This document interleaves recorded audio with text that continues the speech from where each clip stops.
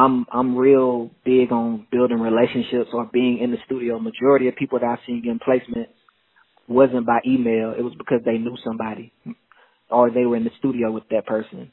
And then the records kind of came together like that. You are now listening to the Music Business Dreams podcast, brought to you by KDMR Music. Hey, what's up, guys? Welcome back to the Music Business Dreams podcast. This is episode 22, and I'm your host, Brandon from KDMR Music. I'm super excited to have you here. As always, we've got a great show planned for you today. I spoke today for this week's interview with Rey Clemons. He is the founder of the Uberwood agency, as well as the Famous Factory. So he is focused on growth strategies for independent musicians. And that is great because for today and for the rest of 2018, that's what we're focused on the podcast. Different strategies, tactics, action items that you can take right now to grow your music career so that in 2019 and beyond, you can really start to see those changes that you're looking for. So with that said, thank you to everyone who bought a copy of the Music Marketing Guidebook during our Cyber Weekend sale. It was a huge success, but what I'm really looking forward to are your success stories. So if you bought a copy of the book, you should be getting some emails from me. Please respond. Let me know, how the book has been helpful. If you have any questions, anything like that, I'm excited to help. If you missed out on the sale, it's okay. The Music Marketing Guidebook is still available at our normal retail price of $19.99, and you can buy that at musicmarketingguidebook.com. Now, if you were looking to get a coaching call, and if you did not buy one during the sale, those are still available as well at the regular price. Those are a little bit more limited, but you can schedule your call at kdmr.us/coachme. But that's enough particulars. Again, I'm excited to get into today's episode, so let's do it right now. So guys, today's guest is Rey Clemons. Now, Rey started as an artist and from there stepped into songwriting. Now, after earning some placements for artists overseas, he decided he wanted to expand into the technology side of the music business. So he joined the music app startup Buzznog, and he does artist relations working with different artists in the industry. And he's also founded his own agency called the Uberwood Agency, and through that, he's founded the Famous Factory with his partner Lynn Banks. The Famous Factory offers marketing services for independent as well as major artists. So it's been pretty successful so far, and Rey's working toward becoming a household name in the music industry. But I'll let him tell you a little bit more about himself. Thanks so much for joining. Welcome, Rey Clemons. Hey, man, I appreciate being on the show. Oh, no problem, man. Well, thanks so much for reaching out to me. I checked out some of the stuff that you're working on. I'm like, that's really cool. So I'm excited to kind of have you on the show and just really dive a little bit deeper into your background and what you're offering to artists right now. Oh, definitely. So I know I just read your bio, but I don't think anyone can tell the story like you'd be able to.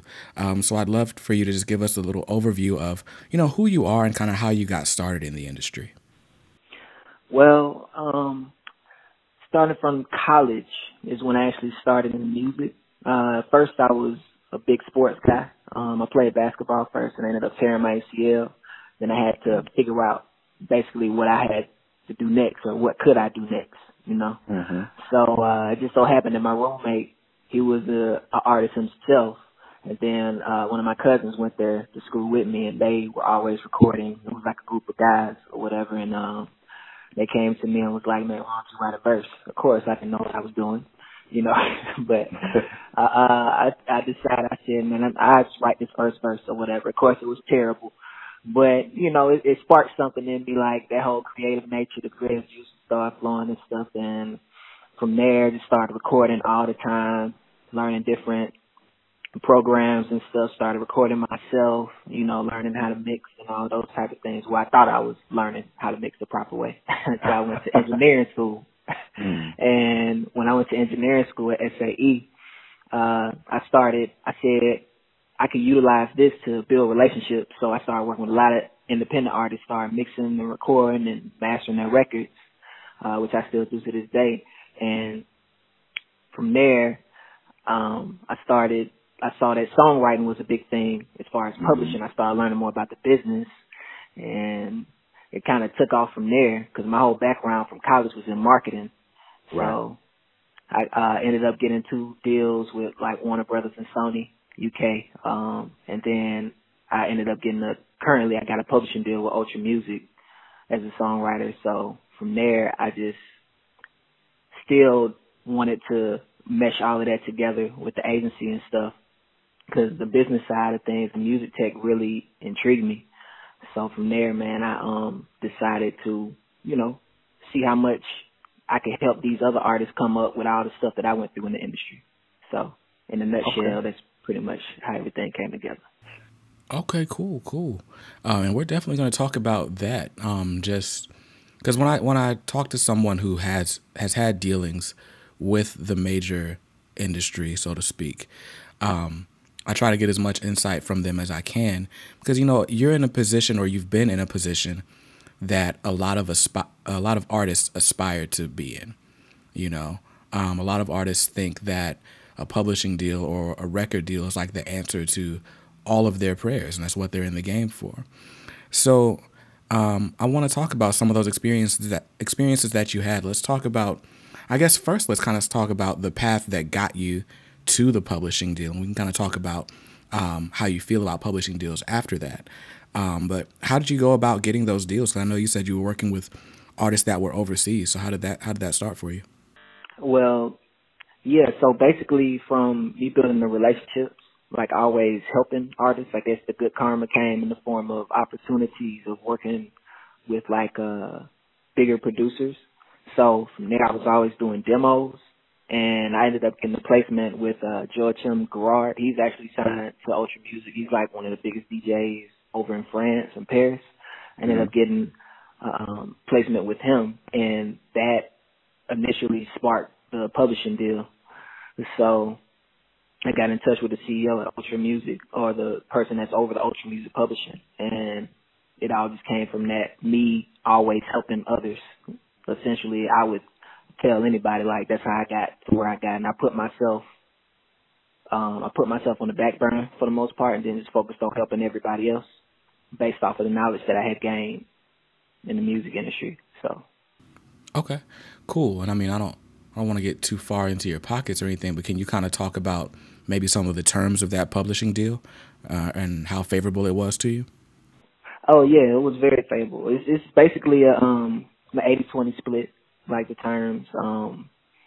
I didn't take an advance up front because I didn't want to go through that whole loan process of owing anybody back money. I have the freedom to create as much as possible. I work with all the A&Rs on the team, and I'm really close with the sync team.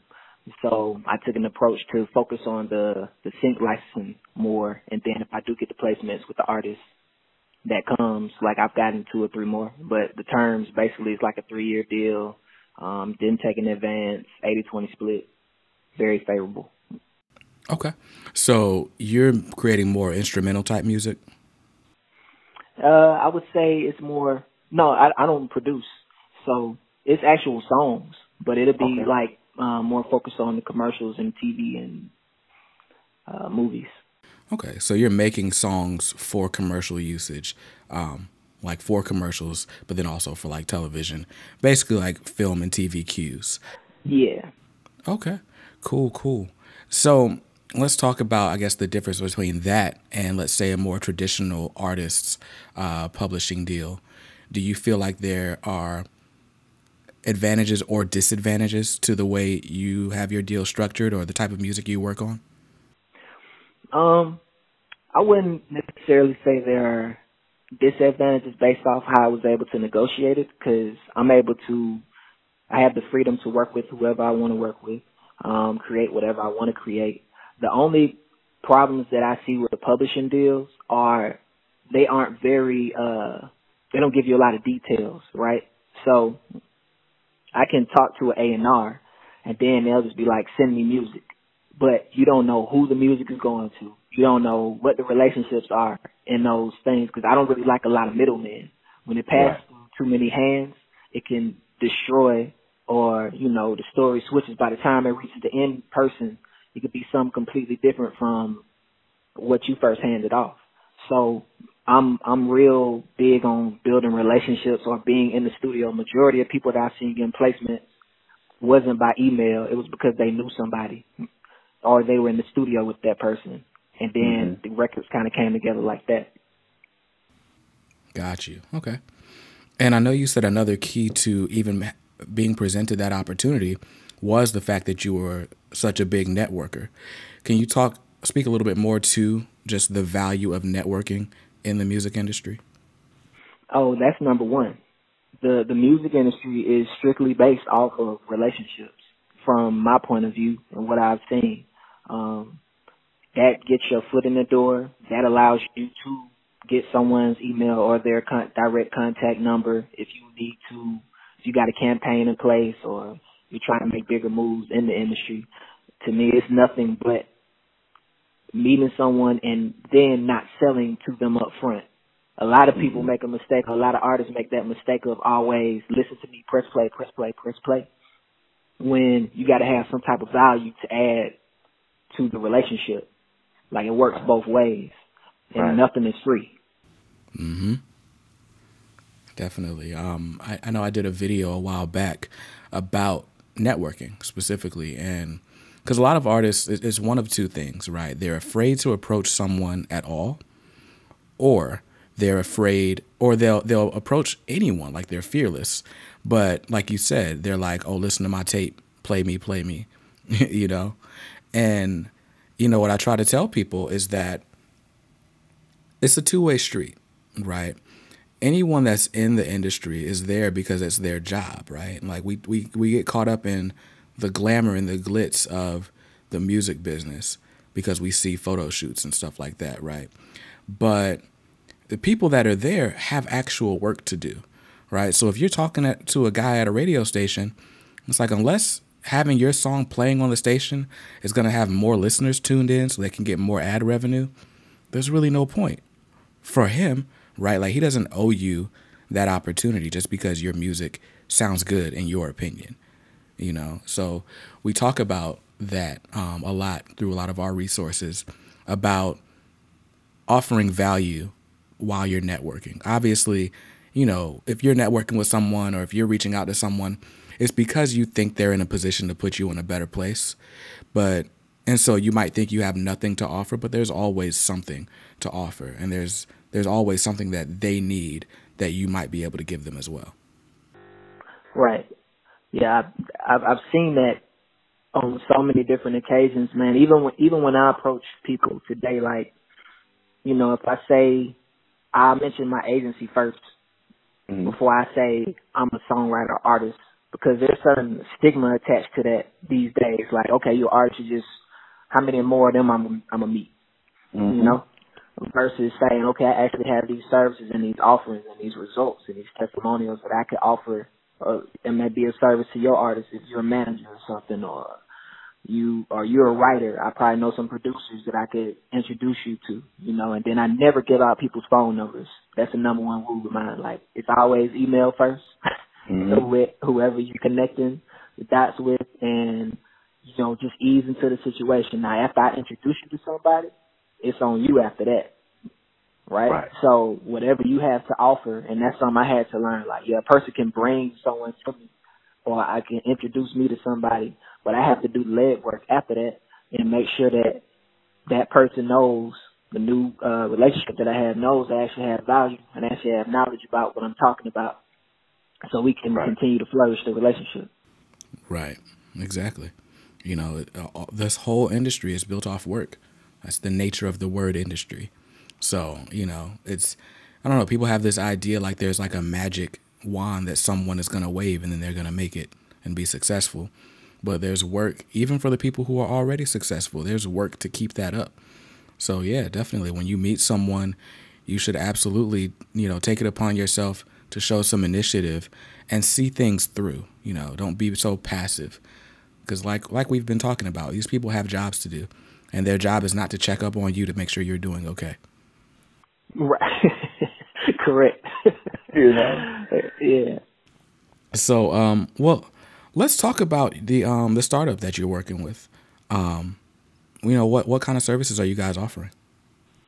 So the company is called The Famous Factor, and I co-founded with my partner, Lynn Banks. She's based in Toronto. I'm based in Miami. And we had the experience, right, in the music game, and we kind of came together, and this idea just came about, and we had access from different relationships that we've had to get these services in place. So we offer Spotify services, title services, basically like streaming, playlisting, IG growth services, iTunes music charting, and more. And so we basically are set up to where independent artists or major artists can come in and get those same type of services that they probably wouldn't have access to otherwise to move their single or their EP or their album. Okay. So you guys focus a lot more on the promotional aspects of an artist's career. And you guys focus on things like playlisting and curation, and then other growth strategies to help an artist just kind of see their numbers rise and obviously get the things that come along with those. Okay. And so this is something that we talk about a lot on our channels and on the podcast in general, is about the idea of an artist chasing numbers as opposed to chasing fan relationships. How do the services that you guys are offering, how do they assist the fan or the artist in that journey to building up a fan base? Well, the combination of being able to get the analytics, knowing where your fans are, the IG growth services, which attract people in your brand and your niche, like the music artists, like similar artists to you and their fans. All of those things combined, along with creating more awareness on the playlisting platforms, really aids in a person being able to connect with the fans and actually know who they are. Like a lot of the mistakes that I've seen and with some major artists, I won't say all of them, but you'll see that on Instagram, they'll probably have 2.3 million followers, right? But then they'll turn around, and when they put out an album, it only sells 40,000 or 50,000 the first week. Those numbers don't add up to me. Right. So I'm more so on the tip of, okay, with this company, we're giving you the analytics. We making sure that we're guiding you and walking you through. You're not just purchasing the services and then saying, okay, that's it. No, I'm actually talking to all these artists and basically walking them through like different things they probably didn't know or probably not paying attention to. So they know who to target, know where to tour, and they're able to like really grow a fan base.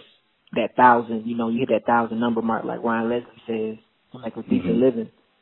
And so it's more education involved on top of all the services that we offer.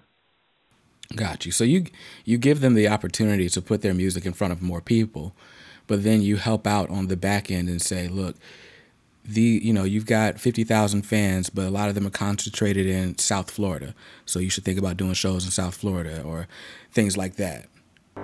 Right. Yeah. Okay. Cool. So, and let's talk about the playlist service. How does it work? So I send you my song, and then what do you do with it? So we vet all the songs. You'll send a song, and based off of the genre, the tempo, the mood, all of those type of things, we have relationships with thousands of curators that can get you placements on these indie and official and editorial playlists on Spotify. And they aren't the bot ones. Like, there are a lot of companies and competition out there. Of course, I won't name them, but they are targeting playlists that are actually people that will engage with what you have, your single.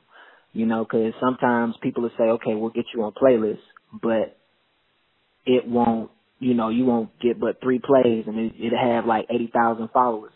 But people are buying followers on the playlist, so of course they're not going to engage with what you have going on, and the results don't add up. And so we really took time to focus on that to make sure that the results add up. and everything is in place, and keep it very transparent with all of our clients. Okay. So so once I give you the song, on the back end, you're then going and reaching out to these curators and things like that to pitch the song. About how long would it take for me if I send you my song on Tuesday, let's say? How long would it take for me to start seeing results or seeing my song get those placements? We average around 5 to 7 days. Okay. And then do you guys also, well, you said you vet the song, so maybe this doesn't happen, but do you get where someone sends you a song, you send it to the curators, and they're like, nah, this ain't it, dog. Don't Oh, send me yeah. this anymore. All the time. Yeah. Because, I mean, you got to think, those people with playlists, they got a reputation, too, to uphold with all the followers and stuff. So you got to keep the quality there, for sure. Okay. And now do you guys do like any coaching services or anything like that to where, like, let's say an artist sends you music they think is ready, but you get feedback like, no, it's not ready. Do you then tell them what to do with it after that? Or are you just like, well, look, just come back to us when you've got it ready?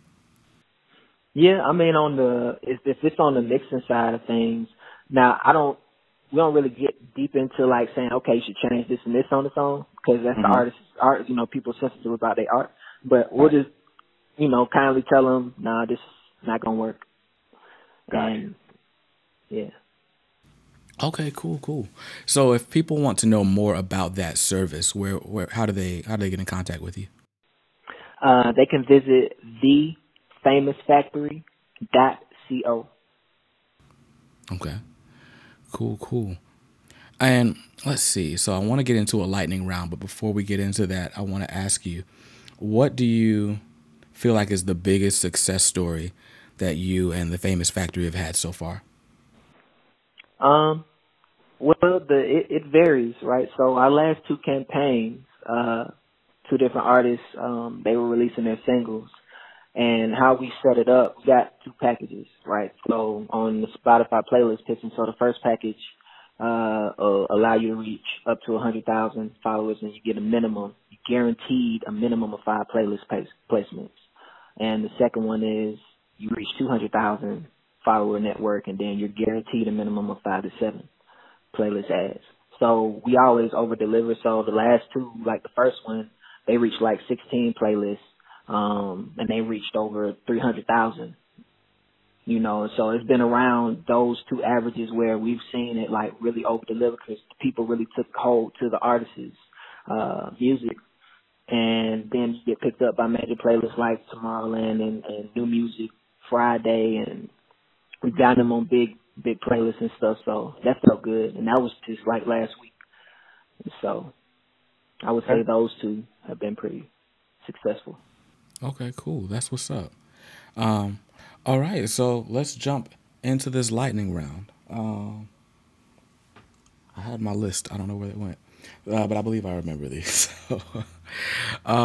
So who is your favorite artist?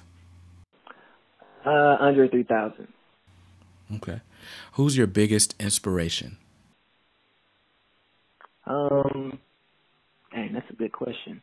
I would say Incubus and Outkast. The variation of and the diversity of the music kind of inspired me to look past and look deeper into different genres, and then that helped my songwriting later on. What do you wish more artists understood about the music industry? That it takes patience and the music business. I wish they understood that more as well. Okay. And now what do you wish the music industry understood more about artists? That is art, and it's not about a quick dollar. Okay. Well, it's supposed to be a lightning round, but let's talk a little bit more about that. What kinds of experiences have you faced where you felt like whether it was some sort of music industry gatekeeper or a label was really impeding your art for the sake of a dollar? I personally haven't really gone through that, but a lot of artists that I've worked with, they'll be shelved forever. And I know it's because the industry is literally, they have a certain formula in place. Like, luckily now they're using more data, so it's kind of shifting a little bit, or AI, for when they're seeking out new artists, upcoming acts. But for the most part, I think that when you try to, they always say, hey man, make this type of music first, and then once you get on, make the music that you want to make, which to me is kind of crazy because people fall in love with that formula. So basically you gonna always make that formula, and then everyone else is gonna always make that formula. So everything ends up sounding the same. Right. And I think that's what's going on a lot these days.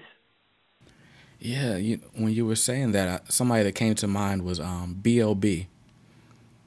I remember when B.O.B. came out, or when I first learned about him, he had this mixtape called B.O.B. versus Bobby Ray. And it was supposed to be like this idea that he could make like club bangers and stuff, but he could also make like folk music almost, because he was singing, he had a guitar and all that. And, you know, he hit with, was it Beautiful Girls with Bruno Mars? And then he had this, and then he had another one with the girl from Paramore. And then all of a sudden it was like he disappeared, because it was like, I did that, you know, to get on, but I don't want to keep doing that. And then like a couple years later, he had like a huge run of like just club banger after club banger. But then he got pigeonholed from those too. And now it's like, I feel like his last album got like no attention because people didn't know what to expect from him. Right.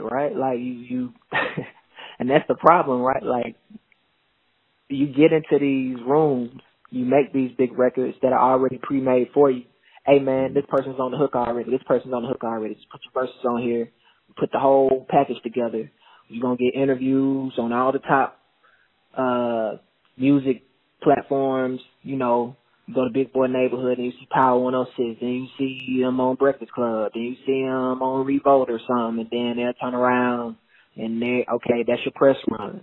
So now people all of a sudden supposed to like the song and pick it up because they're seeing you more, versus you just staying true to your art. And that's the power of what social media is. Not to get off too far on the tangent, but I feel like that's where the power lies in social media, for people to actually get to know you. Like, people not, the music is the commercial, the background music now. Like, the people are buying the brands. Like, they got to like you. Right. Okay. So here's another question I've got. When it's all said and done for you, because I know you're just getting started, you're young, I'm young, but when it's all said and done, what do you want to be remembered for? Like, what kind of mark do you want to have made on the music industry? I want to be, well, of course, like icon status, right? Mogul status, and really known for like that guy you can walk up to and really help these artists. Like, I'm setting goals every year on them. I got a number in mind every year, the amount of artists I want to help, because I know what I've been through in the industry, and I know what type of opportunities, you know, I haven't gotten, even on the artist side of things. And when I see other artists and I see someone that's really talented and they don't understand the business side, like, I take out time to, you know, take them through different topics on the business side that they're going to run into. Something as simple as song splits that they didn't even know that they had to do after a record is completed. You know, it's little things like that I want to be remembered for. Okay, cool. What's an opportunity you feel like you missed out on, and why do you feel like you missed out on those opportunities earlier on? I missed out on it because I didn't really want it subconsciously. I took responsibility for it. Like, when someone says they want to be famous, like a Drake or a Kendrick Lamar or A$AP Rocky, it's a lot of responsibility that comes with that. And I'm already like super private and kind of like a recluse, you know what I'm saying? So my music, what's crazy is that people gravitate towards my music, you know, but it's not at the forefront. I don't speak on it all the time. But I do feel in my heart I could be that big. But at the same time, I'm like, that comes with a whole other ball game of responsibilities. Right. That I don't know if the people all around me or the people surrounding me would be prepared for all the way. So I think that the opportunity that opened up the opportunity for the agency, and eventually I probably could, step back into that limelight the way that I would like that I see it, because I'm building these type of relationships to put myself on. But it was on me. Like, your thoughts become things. Yes. However you feel, whatever you're afraid of, that's what's gonna happen. Okay. And so this will be our last question, but what is the number one piece of advice that you want all artists to come away with from this conversation? That it takes time. Everything that you dream about, every person you admire, don't necessarily listen to what people say all the time. Watch what they do. If you want to be successful, watch what a successful person does and copy that. It's definitely about reading and researching a lot too. You don't know what you don't know. So right. you kind of have to put yourself in a position to figure it out over time. But you got to know it's going to take time. You're not going to just wake up and just have the greatest song in the world and everyone and go straight up to number one. Now, there are some unicorns out there that have done that, but they had a team surrounding them and they had certain things in place with the universe. Mm-hmm. So, yeah, I would just say take your time and learn the business. Okay, cool. Well, Ray, I really appreciate you taking the time to speak with us and, for our audience to get that insight and understanding from you. And again, those services that you're offering, I think, are really cool and could help a lot of artists. So before we go, can you just shout out your website and all your social media again one more time? Oh, definitely, man. And I appreciate being on the show. You having me on the show, man. It's been an amazing conversation. And yeah, so the Famous Factory, the agency the website is famousfactory.co. And my IG is at Rey Fonder, ReyFonder. And hit me up, DM me. I'm always willing to talk to some of everybody. So, yeah. All right, cool. Well, thanks again, man, for being on the show. And that's going to do it for our conversation with Rey Clemons. I'm super appreciative to Ray for taking the time to come share some knowledge and share his story. I think it's so important for us to, hear these success stories, hear about, when an artist was in the trenches, hear about mistakes that they made so that we can avoid some of those pitfalls ourselves. Now, if you are interested in the marketing services that Ray is offering with whether it's the Instagram growth tools or the Spotify promotion, then I encourage you to follow the links in the show notes and reach out to him for more information. I'll be doing that and testing some of the services in the weeks to come. And of course, I'll let you guys know how my experience is as well. So that's going to do it for today's episode. Now, if you made it all the way to the end, then you are a diehard fan, and I'd love to continue the conversation with you. So the best thing for you to do right now is to go to kdmr.us/indie club. That is our private Facebook community for artists, managers, basically anyone who is, has aspirations in the music industry. It's where we come to network, to share resources, and ask each other questions. So that's where you can find me, and I hope to see you there soon. Peace.